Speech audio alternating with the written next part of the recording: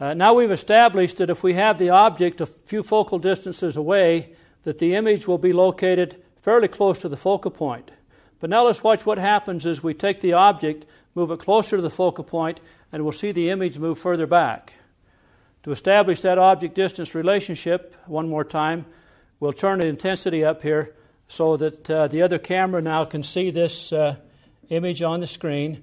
And now I'm going to replace the object with another source for better lighting, and we're going to move the object up, and we're going to watch the image move further back. So now we've interchanged light sources. We have another light globe here, and you can see the filament of this light globe, and we have it encased so that it'll shield the light from shining on the screen when we properly position it. I'm going to face that toward the mirror, and we're going to let the light from this object shine toward the mirror onto the screen. At this point, I'll turn the intensity up so we can see that image on the screen now. And we see that we have that image located at about that distance on the screen. And now watch what happens when we take the object and move it closer to the mirror. We're going to see the image move further back. So as we move the object up closer, the image moves further back. There's a point where object and image are about the same distance, and it turns out that they're about the same size. Notice the image is still inverted and real.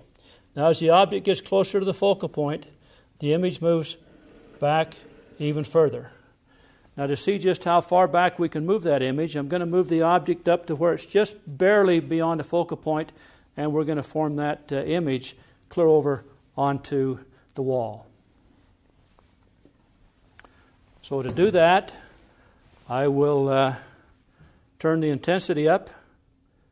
So when I turn the intensity up now, I'm going to bring the object up just a little bit closer to the focal point, and we now see the image formed over on the wall. To see that a little better, I'm going to turn the lights down for better contrast.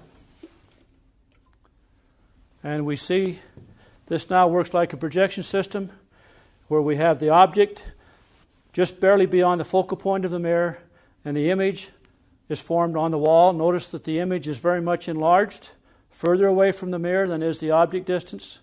The image is still inverted and real.